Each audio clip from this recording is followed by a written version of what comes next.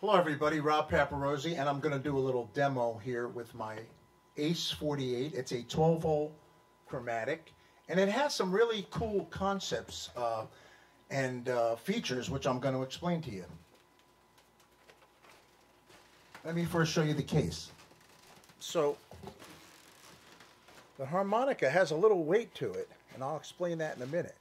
It's got a squared mouthpiece and a button, 12-hole.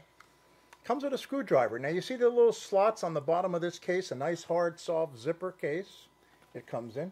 The screwdriver is for two things. You're going to be able to adjust your slide, which you never were able to do on a chromatic before. Pretty amazing. There's a little screw right on the side. I haven't had to adjust it yet because I just love the way it's so quiet and fast, but you have the option to adjust the action or the spring action on that slide. So that's pretty cool. The other thing you'll use this for is look at the back.